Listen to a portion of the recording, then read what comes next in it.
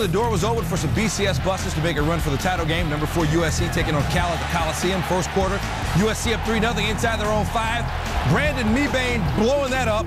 Cal cuts the lead to 3-2. We move to the second quarter, or was it the second inning? Cal down 6-2. Nate Longshore to Robert Jordan. Down inside the 10, first and goal for the Bears. Longshore 17 of 38, a $176, and a touchdown. And here's the touchdown. Longshore to Lavelle Hawkins. Cal takes a 9-6 lead into halftime, but USC must have gotten quite a talk from Pete Carroll at the break. Third quarter, David Bueller on the kick. His first ever field goal attempt, 49-yarder. Got it. Game all knotted up at 9. Fourth quarter, same score. USC at the Cal 25. John David Booty to Dwayne Jarrett. And he holds on. USC up 16-9, looking to make it 32 straight at the Coliseum. Later in the fourth, on 4th and 2, Steve Smith. 37-yard touchdown on 4th and 2. USC up 14, trying to make it 19 straight in November. Later in the fourth, Cal trying to come back. Marshawn Lynch, their great running back, appears to be down here, but he keeps running. And he keeps running. And he goes 62 yards for the touchdown, but wait a minute, we got to take another look at that. And upon further review, Lynch's knee clearly down, play overturned, no touchdown. 88 yards on 20 carries for Lynch. Now 4th and 3 for Cal. Longshore trying to make something happen. That's not what he had in mind. USC wins it, 5 straight Pac-10 titles for the Trojans, and they're still in the title game hunt. Oh, it's awesome, man. Everybody did such a good job tonight. It's such a big win for this team, you know, in this program. I think it's our 5th straight Pac-10 title. So just to be a part of that is awesome. Wherever they put us, you know. I know we're playing a great schedule. That's all I know. And we're winning. So we'll see what happens at the end. I'll be the last guy to campaign for that. Well, Coach, we do care about the BCS. The Trojans get their 4th win over teams ranked in the BCS top 25. None of them have been close. They've beaten Arkansas, Cal, Nebraska, and Oregon by an average of 23 points. And they can make it 5-0 against BCS-ranked teams by beating Notre Dame next week. Then they close out the season against UCLA.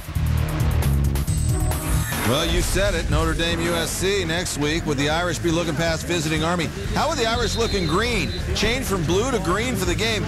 They haven't won in green since 1985. They lost to USC last year in green. Remember, BC ended their undefeated season in 2002. 99 Gator Bowl, 95 Fiesta Bowl. Green was not good. An opening drive, Brady Quinn, get him out of the green jersey. Intercepted by Jordan Murray. He had thrown a school record 226 passes without a pick, his first in 7 games.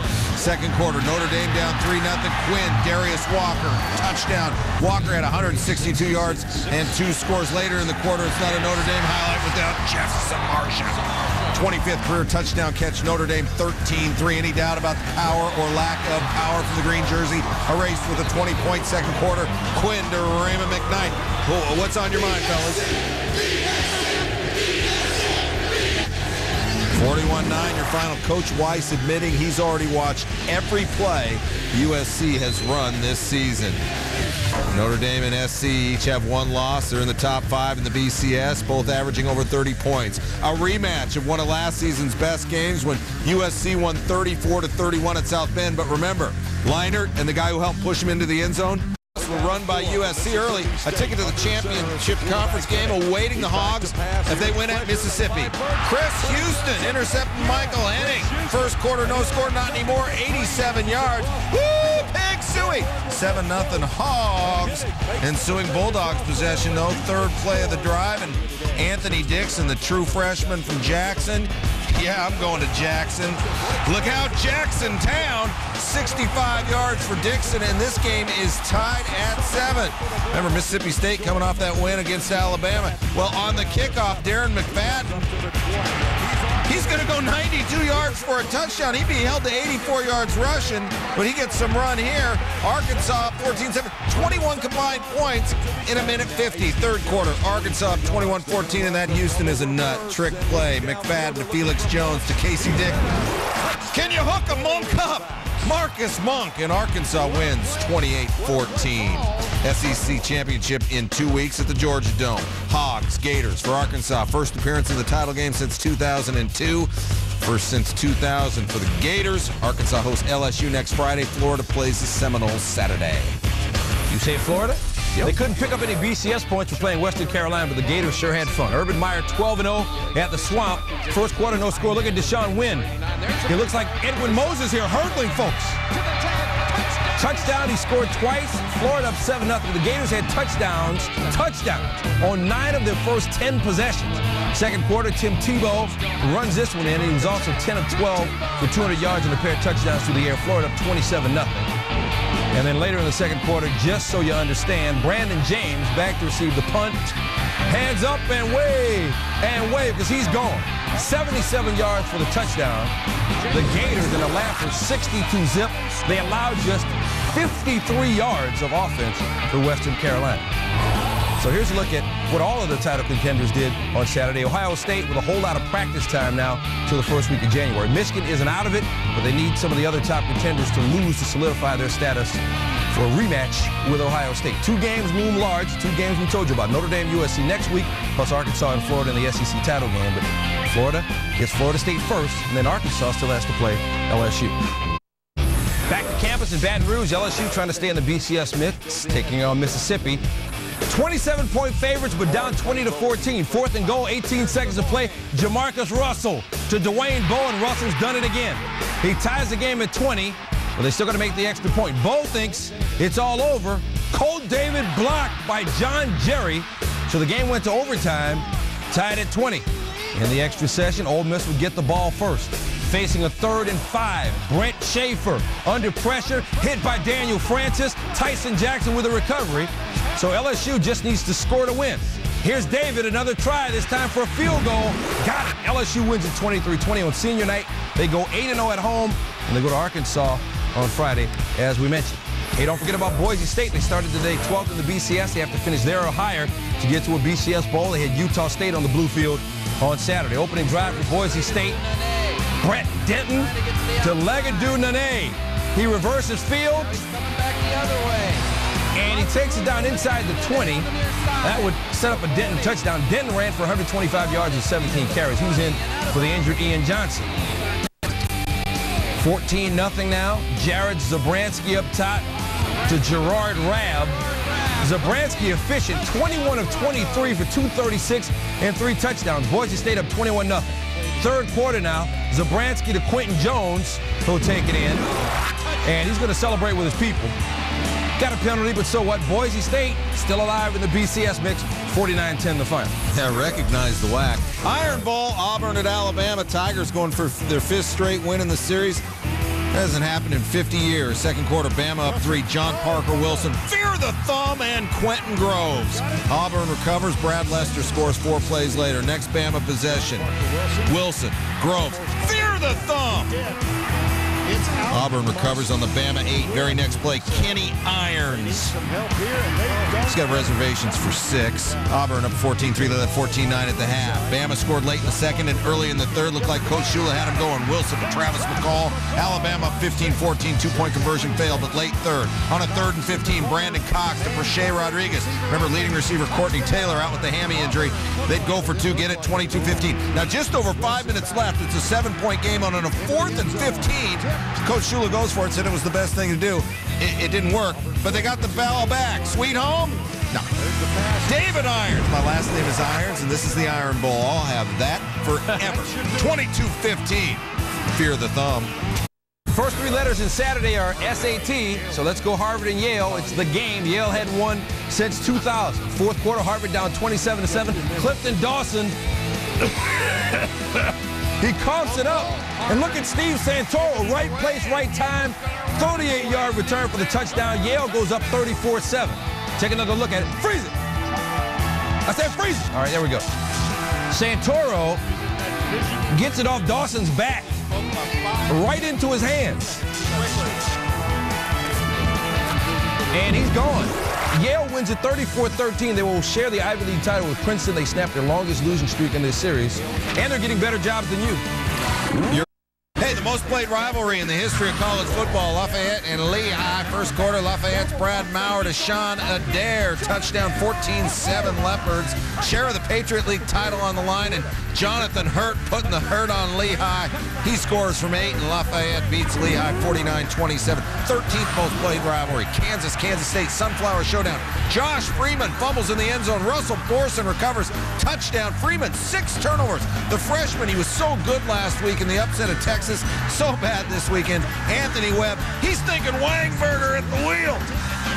Kansas bowl eligible. They win 39-20. How about up in the great Northwest? 99th meeting between Washington and Washington State. They call it the Apple Cup. Chris Stevens blocking it, falling on it, and the Huskies up 28-17. The Huskies laid an egg last week against Stanford, and they're going to end a 6-game losing streak. Lou Rankin, he's got skills. Bill Dolby, the Cougs coach, said, if we can't beat the Huskies, we don't deserve to go to a bowl game. 35-32, Willingham's team wins. Oklahoma has never lost to Baylor, 14-0. Bears hoping to play spoiler in their last game of the season. Bob Stoops coaching them up. 6-0 Oklahoma. Blake Szymanski intercepted by Reggie Smith, and Reggie's going to go 42 yards for the score. 13-0 Sooners. Smith set up another touchdown with another pick later. Third quarter, Baylor kicking off after Szymanski was sacked for a safety. And do not kick it to Joaquin Iglesias. OU with 23 points in the first 9.5 minutes after the half. They win 36-10. Iglesias goes 88 yards. Oak State up next for Coach Stoops when they're rooting for A&M to beat Texas, that's for sure. BC's Ryan Glasper head over heels about his team's chances in the ACC's Atlantic Division. Taking on Maryland. First quarter, first possession for the Terps. Sam Hollenbach, the option to Daniel Kendall. He got drilled. Jalon Dunbar takes it in for the 14-yard touchdown. He said, oh, man, this must be my lucky day. Not for Kendall. Ouch. BC up 7-0. Still first, Maryland's second possession. Hollenbach pitch is fumbled. Guess who? It's Dunbar again. It's really his lucky day. He should go to a casino tonight. BC up 14-0. He's got 2 touchdowns in the game on defense. Third quarter, more of the same. Hollenbach picked off by Dewan Tribble. He's going 42 yards for the touchdown. 3 defensive touchdowns for BC. They win at 38-16. Both teams still in it. West now. John Beck, the BYU Cougars trying to wrap up the conference title with a win over New Mexico at home. First quarter, BYU up 7-0. Beck, loud pass to McKay Jacobson. And look at it, he took the ball off the defender's back for the score. 14-0 BYU. Second quarter, Beck to tight end Johnny Harleen. And the big man is rumbling.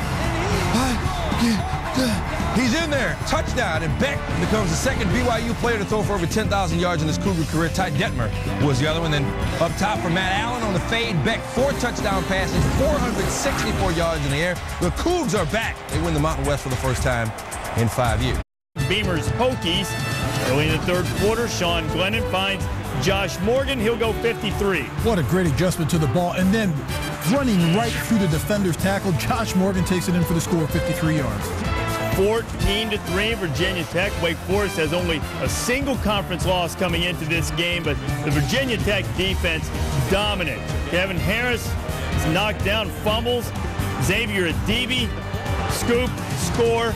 Hokie high, 27-6. Tough day. They've had things wrapped up for a couple weeks. Miami taking on Virginia. Larry Coker wondered earlier this week how much his team had left in the tank, and judging from Charlottesville on Saturday, it didn't appear like they have much left. Mill Sewell running and scoring, and then young quarterback doing it again, Luke. This is just a fine execution. He got such good athleticism very quick. Since he's taken over as quarterback the last 5 weeks, as a freshman quarterback, Virginia's done well. The Hurricanes have really had a rough year. You know about the off-the-field tragedy they've endured, and then the ugly incident against FIU. Lost 8 of their last 13 against 1A teams. They've averaged less than 16 points per game during that time.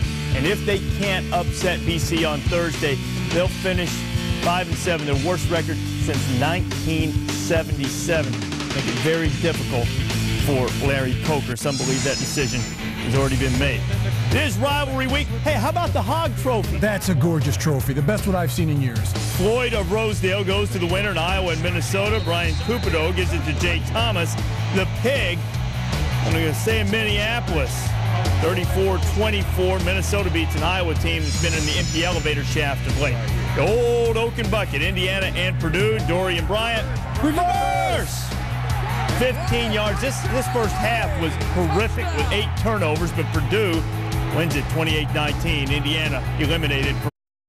Recovering from his knee and leg injuries in the booth to watch Penn State take on Michigan State.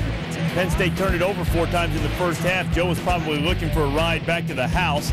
Sparty's Brian Hoyer found Kerry Reed for the touchdown. 10-0 game in the second. Anthony Morelli to Andrew Corliss for the TD. Made it 10-7. It's 13-7 now. Sparty unable to take advantage of all those turnovers. Morelli to Jordan Norwood. 14-13. SMU and Tulsa, the Mustangs, haven't gone bowling since the death penalty, and Tulsa not trying to help them. Courtney Tenale made it 10-0, but then Justin Willis, freshman quarterback, scrambling, 27-24. Phil Bennett's team taking the lead. Blake Warren scoring. SMU bowl eligible. 34-24 the final. Here's the Pontiac Garage.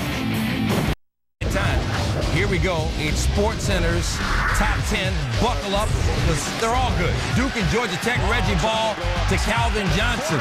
Georgia Tech wins 49-21. They're already in the ACC title game. Good thing there's basketball, because Duke is now 0-11. Number 9, Tennessee. Tennessee ain't no team Vanderbilt wanted to see. LaMarcus Coker. Handoff and liftoff. 87 yards. He had 125 rushing yards. Tennessee 39-10. Number 8, Michigan. Ohio State. Great fake. Wide open. Game. Touchdown, Ohio State.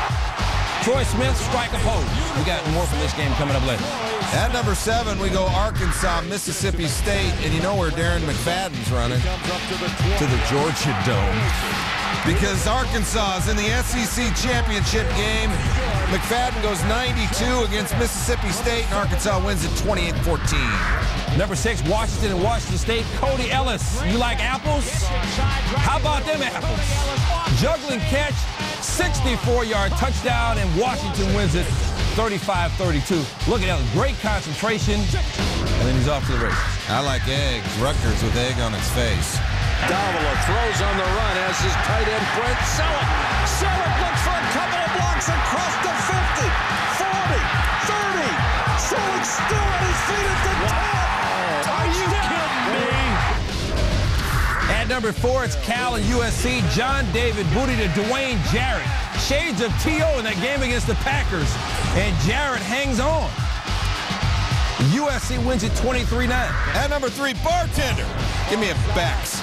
John Beck, 464 yards, 4 touchdowns. BYU beats New Mexico and is going to the Las Vegas Bowl. Kay Jacobson, the great catch. Number 2, Maryland, BC. Daniel Kendall, look out for Larry Annam. A little bit too late.